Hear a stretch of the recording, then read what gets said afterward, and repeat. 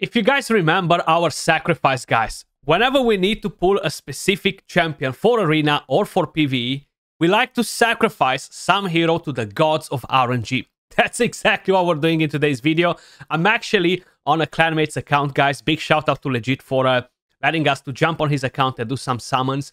We're going to open some void shards on his account. We have the 2x and the 10x on at the moment.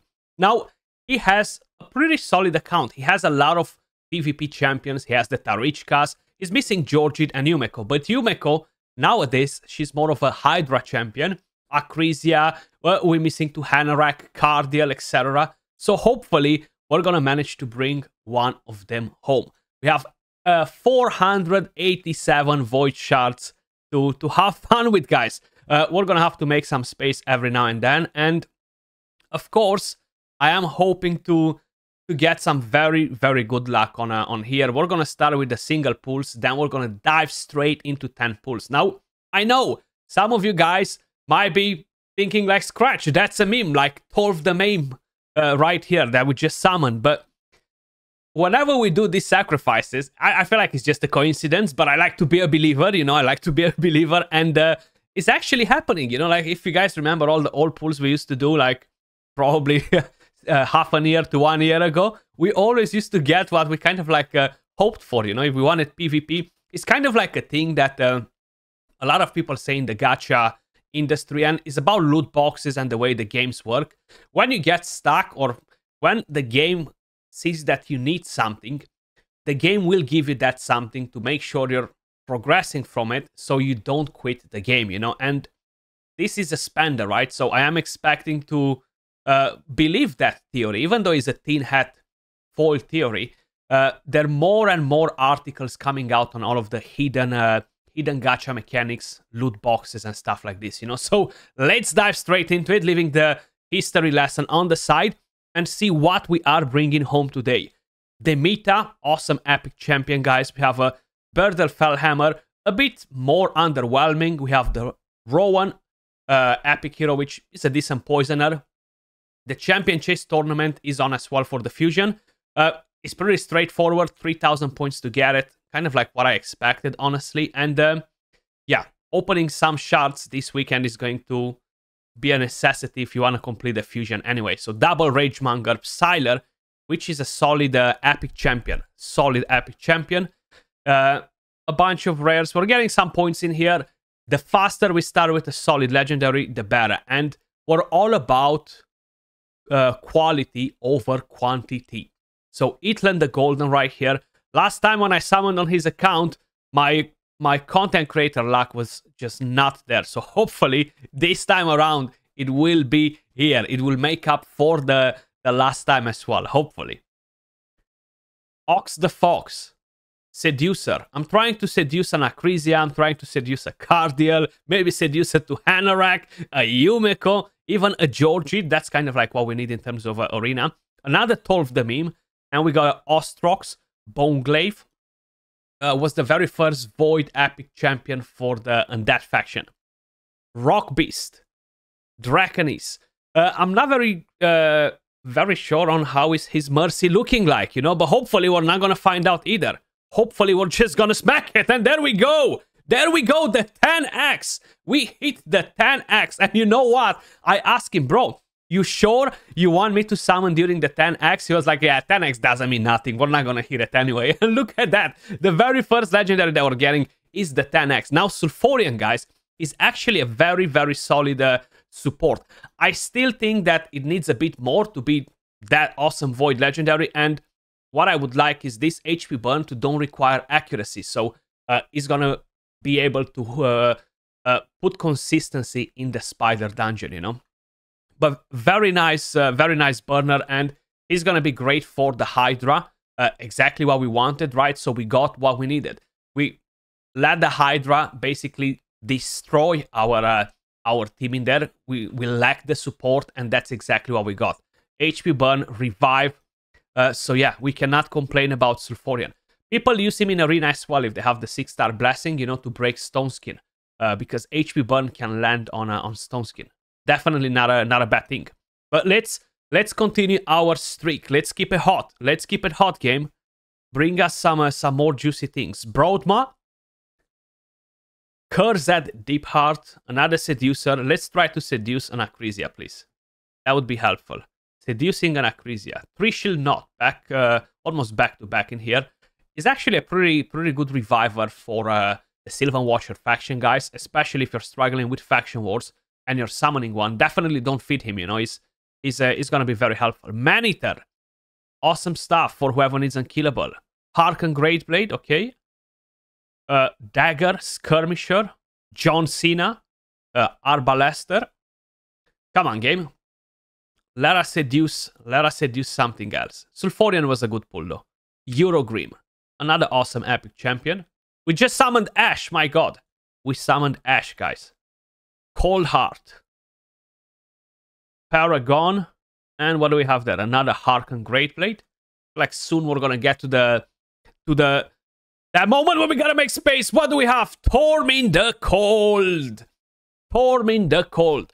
I think he has him already, if I'm not mistaken. But hey, he's still a good pull, you know. He's not the best. He's not the best, but he can be used against the Tarichkas. I made a video on him for Live Arena probably, I don't know, 6, 7, 8 months ago, showing you guys how you can use Tormin against Marichka and Taras and against other champions in Live Arena. But Tormin is definitely very solid because of the passive. Now he might empower the current one that he has. If he has a different one, it might be useful for the faction guardians. Personally, I'll be honest, I haven't used Tormin in a while for Live Arena either.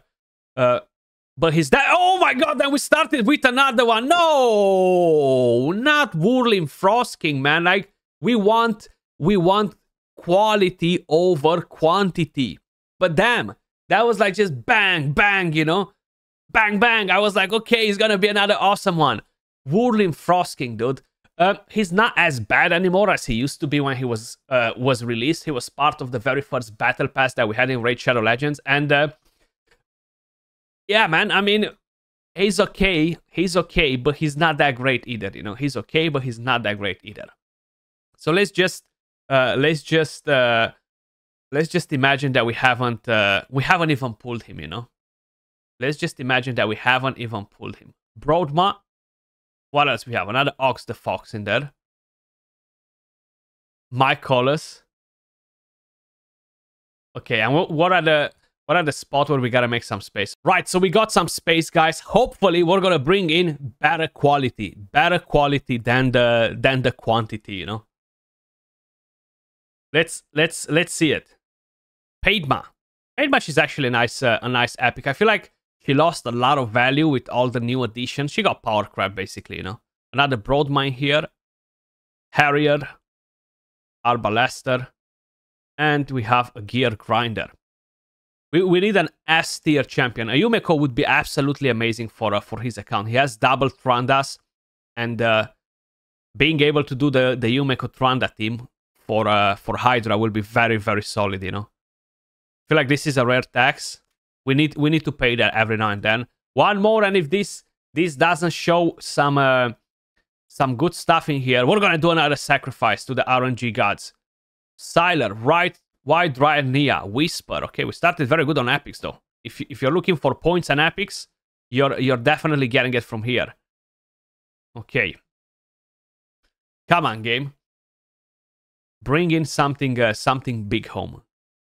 Seer, okay, that's definitely something big. That's definitely something big and powerful. That Karma Burn, the 8-3 on Seer, guys, is just next level, honestly. So powerful. So powerful.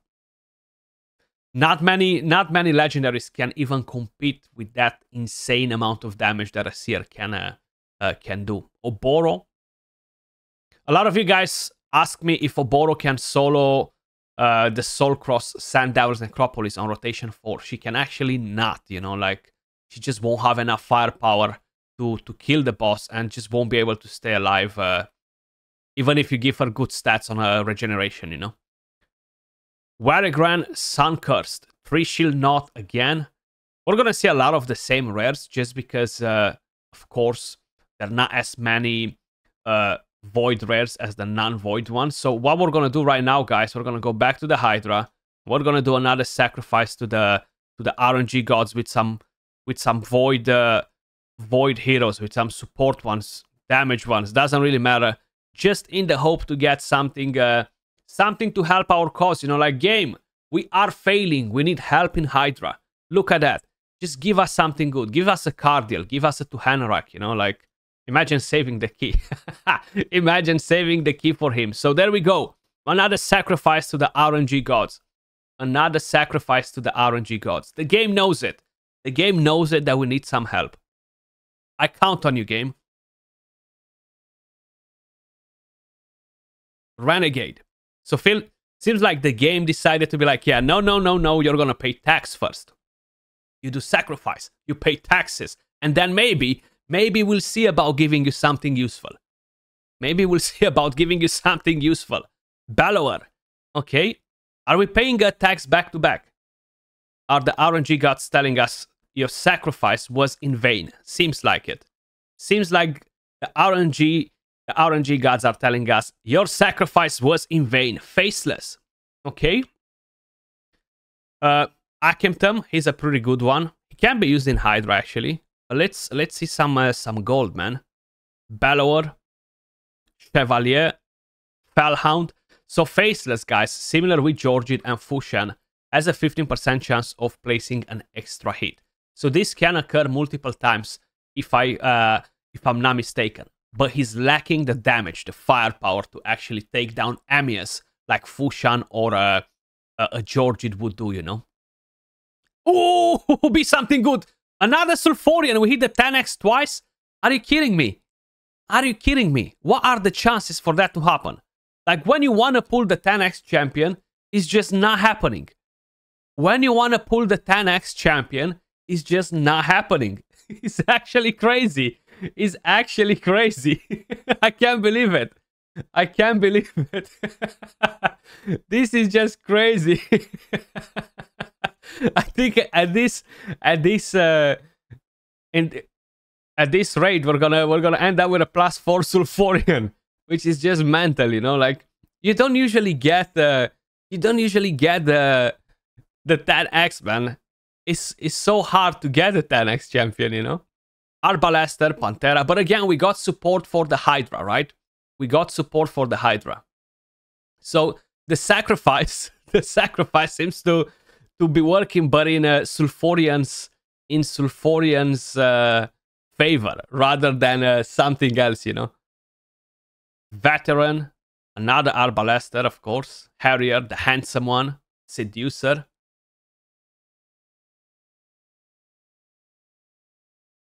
Come on. Okay. Harken, Great Blade. We might have to do some sacrifices in arena, guys. Like, we have no damage to kill, you know. Maybe we gotta keep some support in the Hydra team, so we're getting revived and we have no damage after to kill the heads, you know. That will be a longer sacrifice. That will be a longer sacrifice, though.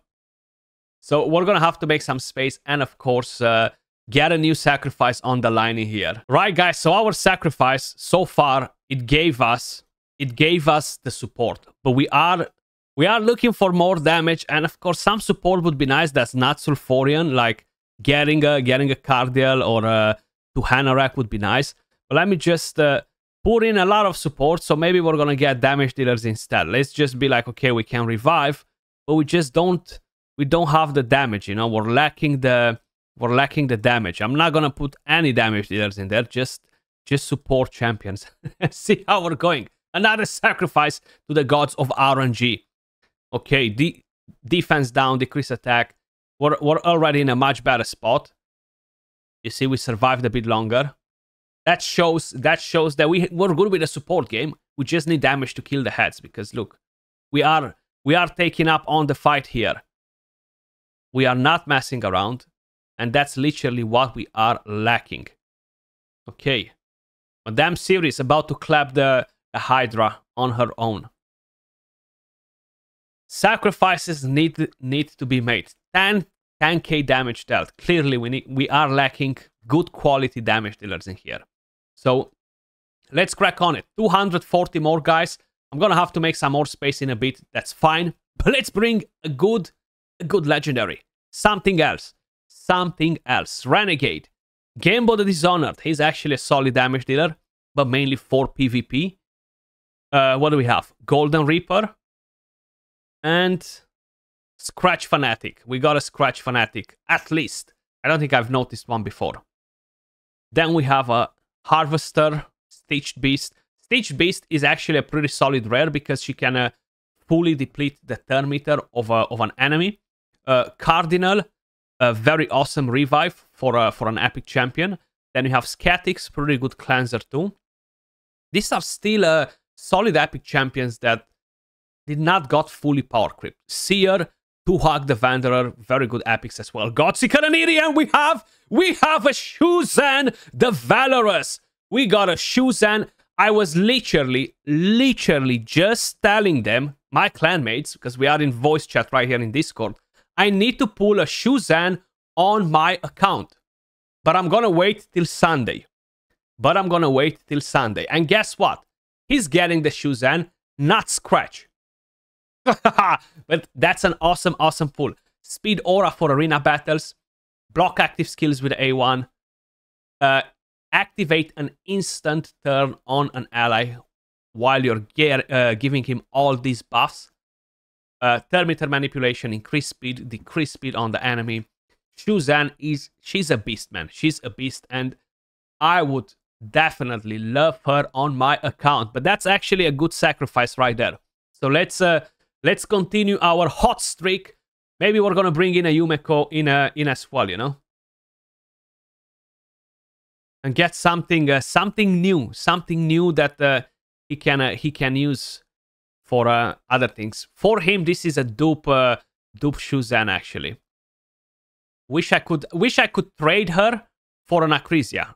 No second thoughts. I would just literally box up on Acrisia nice with a bow tie in a nice present box and send her to him and get that Shuzan on my account. Oh, what do we have?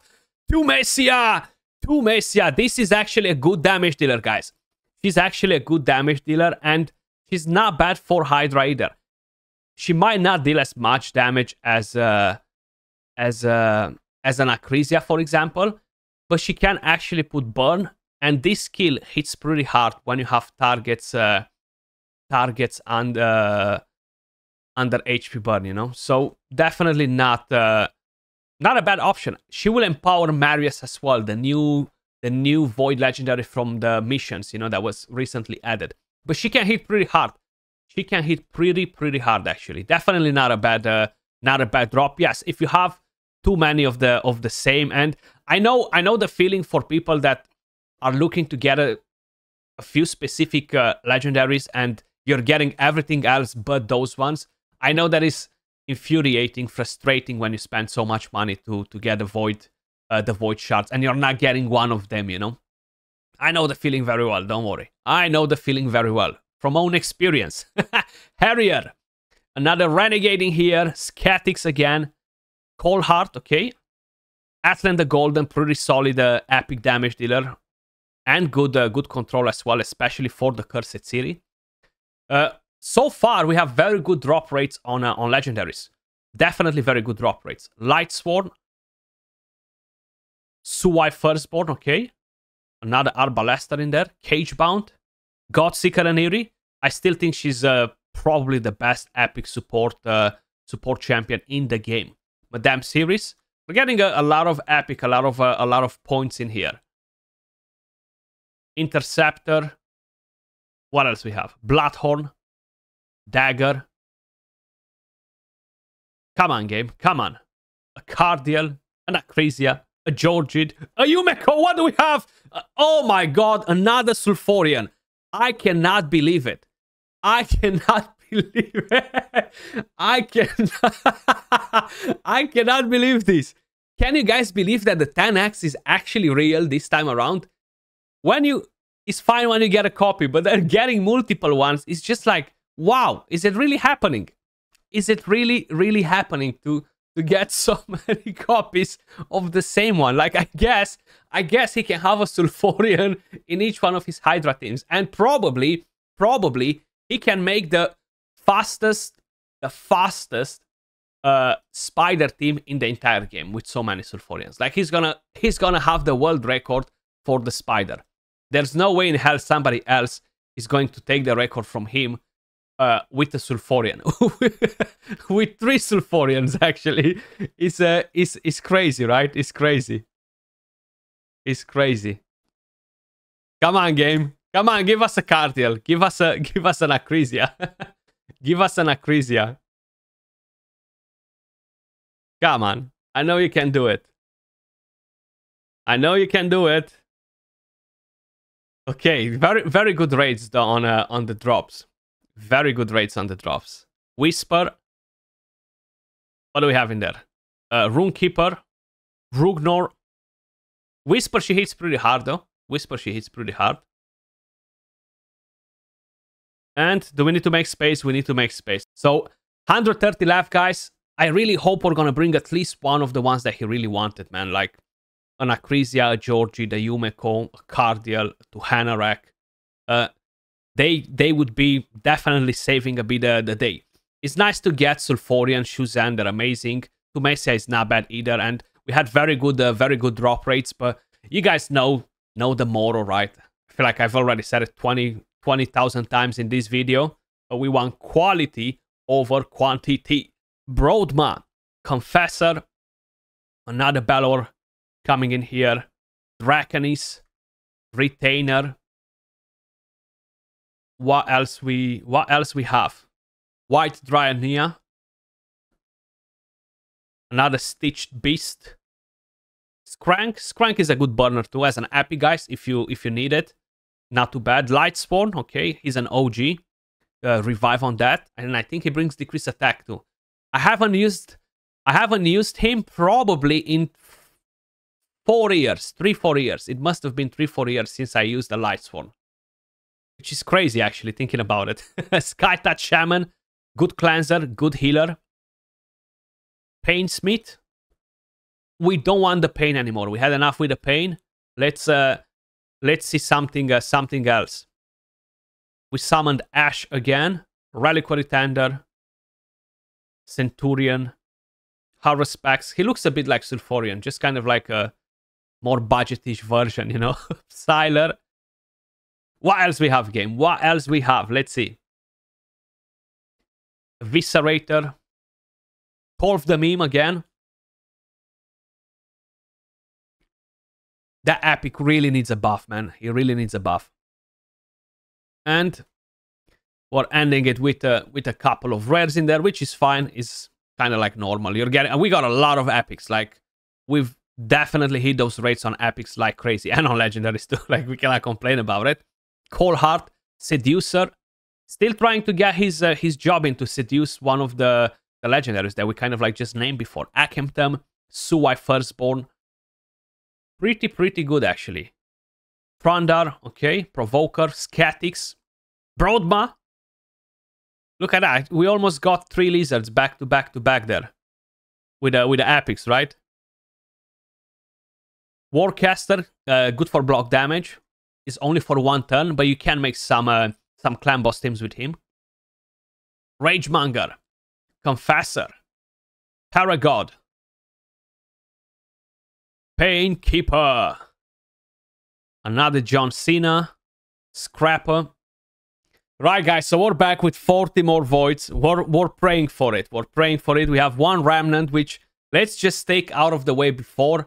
Maybe this will reset the luck on the quantity, on the quality, because we don't want the quantity, you know. So let's see. I never got a mythical from here, but as expected, is an epic. Epic. I actually have one on my account. Looking forward to get my epic from here as well. I know some of you guys are commenting that you summoned two mythicals from there already, which is mind blowing. Come on, game. Don't take us in the mercy. I feel like we are almost 100 plus in with no Lego so far, but I might be wrong. Gamebo the Dishonored again. And what do we have? What do we have? Georgie the Breaker coming in to save the day. Ladies and gentlemen, we are saving the day with Georgie the Breaker. Hallelujah to that. And if you haven't saw the video that I posted yesterday, one-shot Amius, Georgit can absolutely do that for you with a basic skill. Super, super solid. Very strong for arena. This is one of the craziest skills in the entire game. The passive is a bit of an RNG, but when it procs, my god, you are absolutely obliterating the enemy. AoE, very good damage from here too, so yeah. Georgit coming in to the rescue. Coming in to the rescue. Awesome, awesome stuff. I was getting worried there for a second, guys, honestly. I was getting worried. Suai, Syla, decent epics too. Let's see. What else we have in here? What else we have in here? Another Trishul Knot, and I think we have 20 more summons or 10 more summons, something like that. Maybe, who knows? Maybe, who knows? We might get something else out of it. The raids were pretty crazy, right? Gamebo the Dishonored again. And again, another Paragon in there. And I think this might be the final. It's the final countdown. Are we getting something else? Probably not. Probably not, because hey, you cannot have everything, right? And I feel like even though we managed to hit a few of them that are not necessarily the most insane Void legendaries, we got a Georgit, we got a Shuzan, we got Sulfurion. These are awesome pulls, you know. So hands down, we can definitely not complain about that. But that was actually all for this one, guys. 400 plus, almost 500 Void shards on the account. Pretty damn crazy. We managed to summon quite a few legendaries. But I wish you guys amazing luck, even better luck than we had in this video, and I'll catch you all in the next one. Peace.